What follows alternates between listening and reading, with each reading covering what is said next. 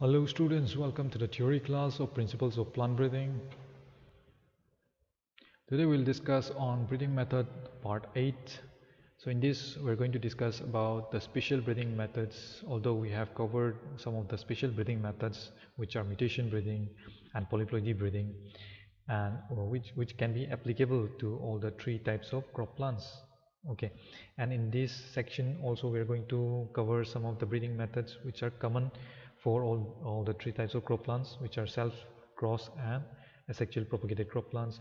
In this we are going to cover transgenic breeding, somatic hybridization, and say genome mapping and genome sequencing and such, okay, which are all biotechnological approaches. Okay, so first of all, let's see what is a transgenic breeding. Okay, so it is a transfer of a gene which is usually called as transgene, usually a foreign gene, into a host plant, okay, where the breeder wants to improve. Okay, say for example, when you consider purple colored rose, okay, purple colored rose is not existing or is not existed in the natural germplasm. Okay, so whenever a plant breeder used to breed, plant breeder intends to breed or intends to produce a purple colored rose, it's not available in the germplasm of rose, so he has to find the red colored genes or purple colored genes from some other flowers and introduce it to the host gene, which is rose. Okay, so there may be demand of purple rose in the flower, okay, in market, or and so okay, breeding of new kinds of crop plants from the gene that is introduced from foreign gene. Okay, so the foreign gene which is introduced into the host plant is called transgene. Transgenesis is the process of introduction of the transgene or the foreign DNA into the host plant, okay, or the host organism. And transgenic plant is the product of transgenic breeding, okay, which is the host plant which is finally integrated with the foreign DNA and which is enabled to express the foreign gene. Okay, so let's go into the history, a brief history regarding the transgenic breeding. Okay, so it all started in 1982 when the first transgenic plant was produced against a TMB tobacco plant, which is against TMB virus. Okay, and in 1984 the first successful plant genetic engineering experiment was conducted using cauliflower mosaic virus. Okay, and in 1994 we have the first genetically modified crop approved for sale in US, which is known as flavor saver tomato. So in this case, flavor saver tomato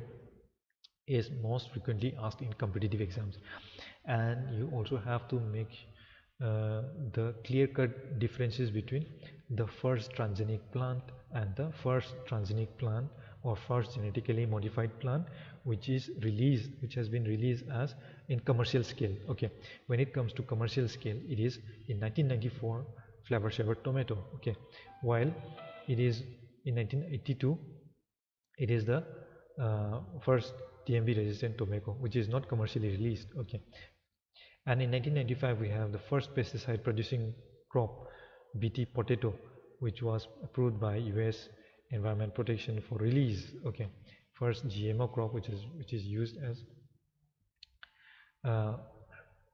pesticide, which is against the pesticide resistance. Okay, and the next thing is 1996 first genetically modified flower called moon dust, which is bluish colored carnation, was introduced using transgenic technology. Okay, and then in 2000 we have golden rice, which is very popular and very important for competitive exams, with beta carotene developed with increased nutrient value. What is the nutrient value?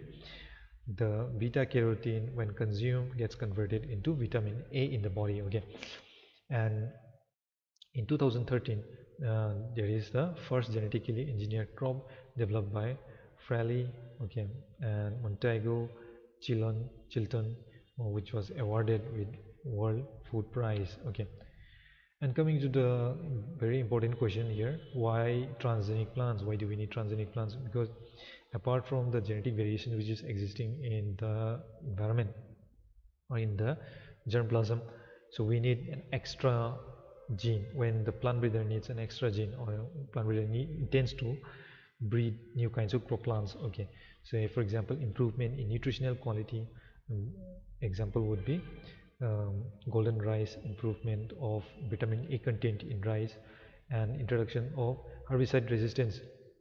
What is herbicide resistance? A gene is introduced into a plant which upon introduction of it, the plants get resistant to the particular type of insect herbicide. Okay, so it is particularly used in precision farming, where the clean crop approach is quite necessary. Okay, in herbicide resistant plants, you can, instead of uh, weeding for longer period of time, or for successive times, okay, so we are going to spray the herbicide in a large scale, okay, when there is commercial production of fruits or foods, okay, so food grains.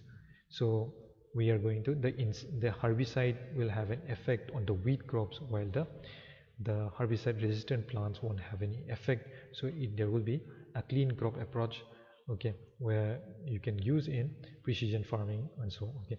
And insecticide resistance also. So in this case,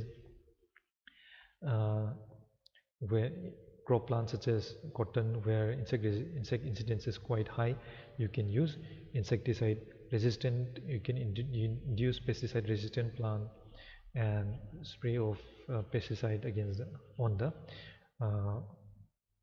on the crop plant, and have a less residual effect on the crop plants, okay, and effect of insecticides only on the insects. Okay, next thing is biotic stresses, okay, resistance to biotic stresses and abiotic stresses. Okay, so coming to the example, we can cite here bt cotton. So in case of bt cotton, what we have, cryzine is introduced into a individual host, where the individual becomes resistant against the pest, okay. And same case in case of biotic stresses, okay, resistance against or tolerance against the various biotic stresses such as drought, flood, so and so. Enhanced shelf life, okay, if a crop plant after harvesting can stay for uh, 1 month instead of 1 week, that would increase the economic value of the crop plant, definitely, because the farmer can sell the fruit or the food for a longer period of time. Okay, this usually happens, this is usually necessary in case of fruits, or which ripes in shorter period of time, okay, or vegetable fruits which ripens in short period of time, okay, and which has less keeping quality. And next thing is industrial product, okay, bioproducts or secondary metabolites which are produced from the plants or animals, can be utilized as pharmaceuticals and vaccines. And coming to the techniques and methods of production of transgenic plant, we have here, okay, indirect method, which is agrobacterium mediated gene transfer method, written in red color, and direct method, which are physical method and chemical methods, okay. So various methods are listed here. And in case of agrobacterium mediated method, this is most commonly used method of gene transfer with the use of gram-negative bacterium called agrobacterium. We transfer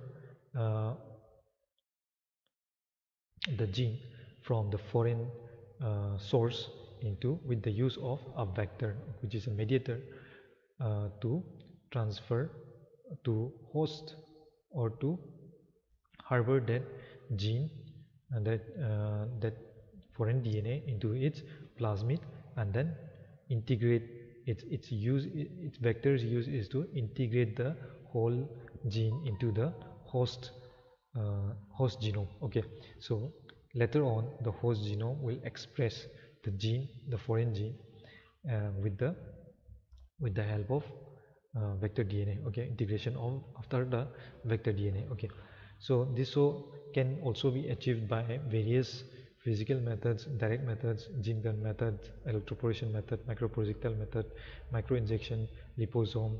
Okay, and chemical method we have polyethylene glycol method, and so on. Okay, and coming to applications. Okay, so applications, the various applications can be listed into four broad categories.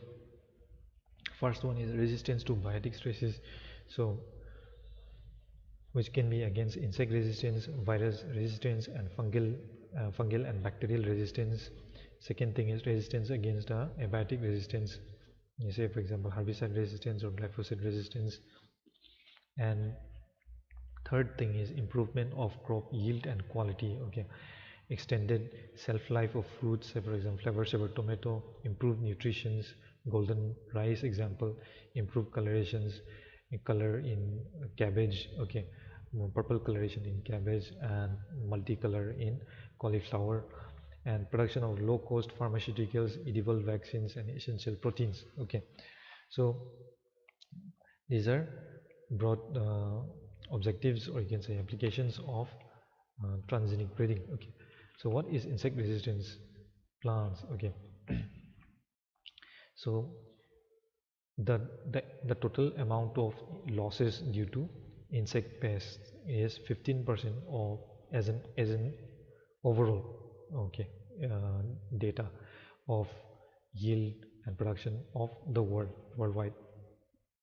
So this 15% of yield is either can be curved down either by use of you can say insecticides, pesticides, but the best thing is to breed a plant which is resistant against the pest. Okay, so there won't be extra cost of pesticide use, or you can say less cost due to the operation. Okay, and then the less cost due to the residual effect of the insecticide use. Okay, less. So these advantages are there for insect resistant plants. So what is this? So Bacillus, so in this case we are using Bacillus thuringiensis as an example. In this this is a gram-negative soil bacterium which has Bt genes called cry genes. Okay, though cry genes can be broadly classified into 4 different types, which its effect depends on the type of cry gene which is there. Okay, say for example cry1 gene is a category of cry gene which can kill both butterflies and moths. Okay, which are lepidopterans, and cry2 genes which are a class of cry genes which kills both lepidopterans and dipterans, butterflies and flies, and cry3 kills beetles which are coleopterans, and cry4 class kills only flies, dipterans. Okay, so these are some categories of cry genes which is extracted from Bacillus thuringiensis, and which was discovered by Japanese Ishiwaki in 1901. Okay, so remember this also. This is important for your competitive point of view, and the classes of cry genes which is extracted from, which is from Bt bacterium. Okay, and coming to the action of Bt toxin, this is usually in case of Bt gene which is introduced in Bt cotton. Okay, what we commonly use in India, the only transgenic crop which is used in India for mass production of cotton. So in this the cry gene is cry1ac gene. The mode of action is when the crystal, the protein is ingested by the larvae.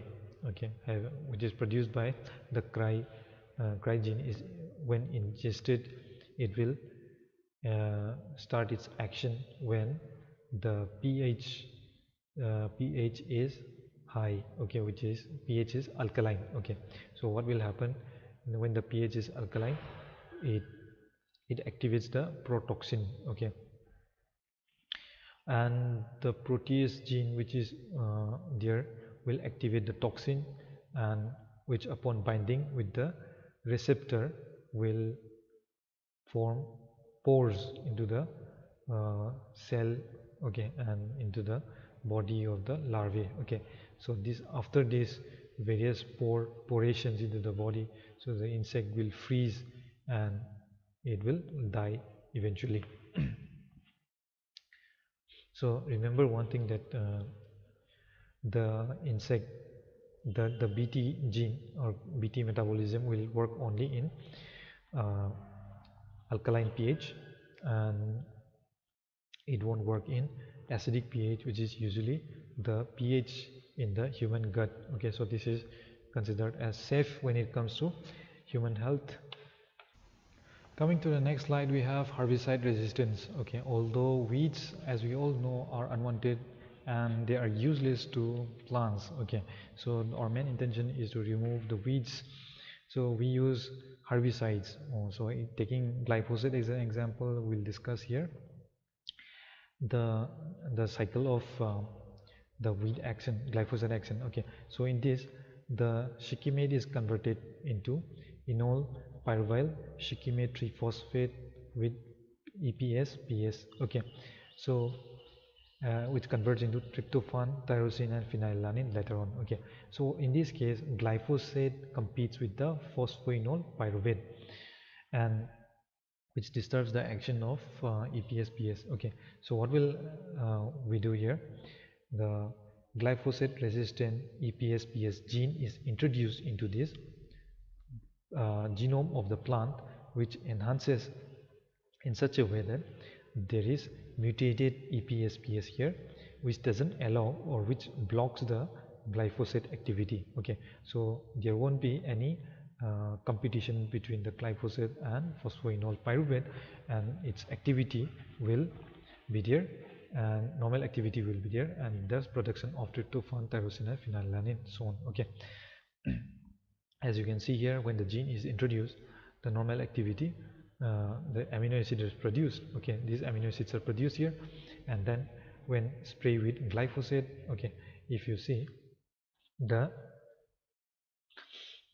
endogenous EPS is inhibited by the herbicide, plants begin to die for those crop plants where there is no transgene introduced, okay, glyphosate resistant introduced, okay. And when there is glyphosate resistant gene, EPS-PS gene is introduced, and there is no death of the plant, as the normal amino acid is still produced here, okay. And which main consequence is due to the blockage of glyphosate activity, okay. Coming to the next slide, we have so in case of herbicide resistant plants, you can see the clean crop approach, or you can see precision farming. You can use this in precision farming by spraying the the herbicide in a large scale instead of mismanagement, or you can see dirty crop approach in farming, okay. Coming to the next slide, we have here golden rice, okay. So this is very important when it comes to your competitive exam points of view. So this may come at any general agriculture questions or any biotechnological questions, okay. And so the golden rice was introduced, or what was developed by Ingo Potricus and Peter Bayer. Ingo Potricus is from Germany and Peter Bayer is from England, okay. So they both developed golden rice by transferring by introgression of PSY, photoin synthase gene from daffodil, okay, and another gene CRTL, phytoin desaturase gene from soil bacterium called Erwinia euridivora, okay. And the next thing is golden rice too, okay, because of insufficiency in vitamin A content in golden rice 1, there is again enhancement of vitamin A content, or you can say beta carotene content in rice by introducing phytoin synthesis gene, PSY gene from maize instead of daffodil in case of golden rice 1, and carotene desaturase gene, CRTL gene from Urina irritivora, okay, which is same as the golden rice 1. So so golden rice is a type of rice that accumulates beta carotene in rice grains. When the beta carotene is consumed, and it gets converted into vitamin A, which is useful for our human health. Okay. Next thing is a flavor saver tomato, which is quite popular, and because of its first crop plant, which is commercially released in US. And coming to the type of technology which is used to develop this, it is called antisense RNA technology. Why antisense RNA technology? When the normal tomato is harvested, so the gene inside gets transcribed into the normal mRNA, which is called sense mRNA. The sense DNA will convert into sense mRNA, and it will produce a protein called polygalacturonase. Okay, so this protein is vital for ripening of the tomato. Okay, so when we think about how to reduce the time, the speed of ripening, so it is to reduce the production of protein called polygalacturonase. How to overcome it? by production of by using antisense mRNA. Okay, which fuses with the sense mRNA and produce antisense mRNA. Is the complementary sequence which can bind with the sense mRNA. Okay, so it can bind with the complementary sense mRNA and form a duplex instead of the single mRNA. Okay, so when the sense mRNA is not available for translation, okay, so the process of formation of, if you remember, the process of formation of protein from the mRNA is called translation process. So if the sense mRNA is attach or bind to the antisense mRNA, okay, which is complementary to sense mRNA, it will form a duplex, okay, just like that of DNA. Okay, and it won't, the sense mRNA won't be able to won't be available for production of polygalacturonase genes. So that's why there will be stagnation, or there will be reduced, or there will be no ripening. Okay, because based on that level of the level of gene has been silenced for ripening polygalacturonase production. Okay, and the technology is also called as gene silencing. Next thing is production of production of tearless onion using gene silencing technology again. So in this, the gene which is responsible for production of organosulfur compounds such as prophenylethyl as oxide, okay, C3H6 OS is suppressed, and which is responsible for production of tears into our eyes whenever it is exposed into the in and around our naked eye. Okay, and next thing is a colorful cauliflower. Okay, we can induce genes into the cauliflower, okay, which is naturally not present into the germplasm. Okay, which is not naturally available, so it can be introduced. The flower color, or you can say the color of cauliflower, can be introduced from the flower color of other crop plants, such as purple coloration in beans, some beans and some flowers. Okay, and purple tomatoes. Okay, purple tomatoes are most usually consumed, and it is taken up as market attraction in some developed countries, usually because of its richness in anthocyanin content, apart from vitamin C content in tomato. And gene has been introduced from other crop plants, okay, with purple colorations, okay, anthocyanin productions. And in case of purple rose also, the rose color, which is not available in nature, in the germplasm of rose, is introduced with the gene of other flowers such as beans. Okay, and coming to the next technology from biotechnology is somatic hybridization. It is the in vitro fusion, it is the biotechnological fusion, or you can say tissue culture fusion of isolated protoplast to form a hybrid cell, and its subsequent development into a hybrid plant. Okay, what we usually do in plant breeding, in conventional plant breeding, is hybridize between two different plants, formation of zygote, formation of male and female gamete form a fusion, formation of zygote, and development into a whole new plant.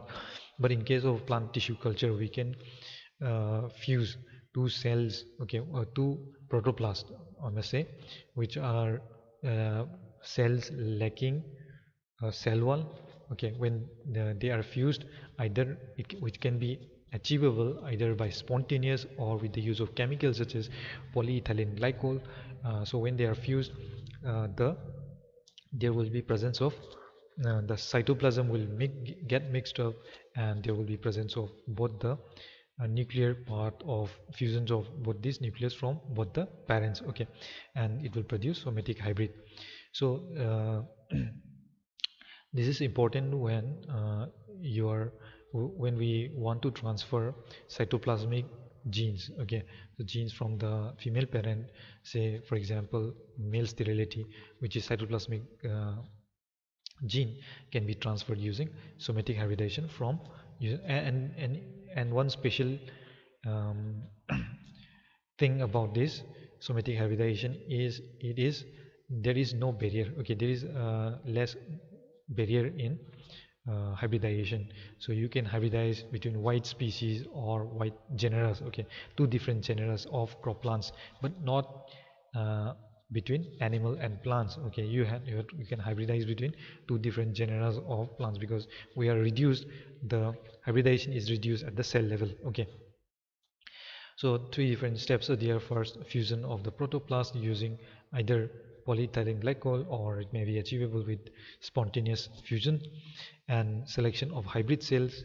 Okay, selection of hybrid cells from the fused cells. We are going to 20 out of the total protoplast that is allowed to fuse, only 20 to 25% is fused. Okay, and the chances of fusion is 20 to 25%, and the fused cells are going to be selected, and we are going to select hybrid cells out of it. Identification of the hybrid finally in the plant. Okay, morphological basis when it comes to the phenotype. Okay, so we're going to measure the different height of the plant, the two parents and the hybrid plants, whether there is a the presence of uh, the the genes from both the parents. Okay, and the next thing is hybrids. It's almost similar to somatic hybridization. The only difference is, in case of hybrids, there will be retention of only one nucleus from only one of the parent, and cytoplasm from both the parents. Okay, in the cytoplasmic hybrids, where the nucleus is derived from only one parent and the cytoplasm is derived from both the parents, are referred to as hybrids. Cytoplasm is, as you can see here, when there is a fusion of both this type of cell protoplast. Okay, so heterokaryon, this is your what you call somatic hybrid. Okay, somatic hybrid, where presence of both the nucleus of both the parent is called heterokaryon, and if there is eventual degeneration of one of the nucleus, it will convert into hybrid. Okay, and the process is known as hybridization. The next thing is application of hybrids. Okay, hybrids has wonderful applications when it comes to improvement or transfer of CMS, cytoplasmic male sterility, which is known to be governed by genes present in cytoplasm, like chloroplast and mitochondria, antibiotic and herbicide resistance, which are also present in cytoplasm, and it is successfully reported in transfer of CMS in rice. Hybrids of Raphana brassica that contains nucleus of Raphana brassica napus has also been reported, and various other examples are also there. Okay, next, coming to the next technology, which is marker assisted selection, which is also, you can call it as marker assisted breeding. Okay, although we have already studied about marker assisted breeding. Let's see, in F2 generations, what we usually do in F2 generations, large F2 generations, or in further segregating generations, we select plants which are having both the gene, both the polymorphic polymorphic markers from both the parents. Okay, so these polymorphic markers are closely associated with the susceptible line, and resistant line is associated here. So whenever we have to select a particular plant, from the gel picture we are going to select those individuals which are resistant based on the resistant type. Okay, as you can see here, resistant, we want to select resistant plant, so that's why the genes, the individual showing the bands on the lower side of the gel pick will be selected. Okay, the next thing is omics technology, which is a buzz term, or you can say the technology which is going on right now. Okay, which is currently going on right now. This includes genomics, transcriptomics, proteomics, metabolomics. Okay, so so what is genome? What is genomics? It is the study of structures and functions of whole genome. So suppose this is rice genome. Genome is what? For genome is the whole chromosomal set of a haploid individual. Okay, so this so can be then this so can be repeated in case of diploid in twice, in case of triploid it will be thrice, but there won't be change unless and until there is chromosomal aberrations or numerical chromosomal aberrations. Okay, so so finding out the different uh, nucleotide present in the genes, all the genes present in it, and the distances and the information, all the information about the genes present in the genome is quite important. It is called as genomics. Okay, and transcriptomics is what? It is the all the possible type of mRNAs which can be produced by all the genes from this genome. It is called transcriptomics. Okay, and proteomics is all the possible type of proteins that is produced by the all the genes, or all the QTLs present in the all the genes. Okay, in all the chromosomes of the genome. Okay, then metabolomics. Then metabolomics, it is all the metabolites in a specific biological sample. Okay, same thing. And next thing is, as stated quite clearly by T.H. Roderick, it is the genomics is the mapping and sequencing of to analyze the structure and organization of genome. Okay, mapping means to find out a particular loci of uh, character governed by it. Suppose when you find a specific character, say for example uh, purple color of rose. Okay, so when you particularly find that peculiar variety, peculiar variation, so you need to find out where the gene is located into the whole rice genome. Okay, into a large chunk of rice genome. That is called mapping. Okay, mapping means to find out the location of the gene of that particular character. Okay, next thing is sequencing. Sequencing is the finding out all the nucleotide sequence of the chromosome of the all the genes present in the genome. Okay, so these two things are main ingredients of genomics. And when it comes to gene sequencing, finding out the all the nucleotide sequence or ATGC sequence, and the first generation started in with the use of Sanger sequencing, Maxim and Gilbert sequencing, which is outdated actually. And next thing is next generation sequencing, which is used in some laboratories, which are 454 next gen sequence, Solexa sequence, ion tolerant in Illumina, which is quite popularly used nowadays, and third generation gene sequencing technologies, which are PacBio, Oxford Nanopore, which are quite advanced and used in some labs. Coming to the next slide, we have this is the end of the slide, and if you have any questions you can ask.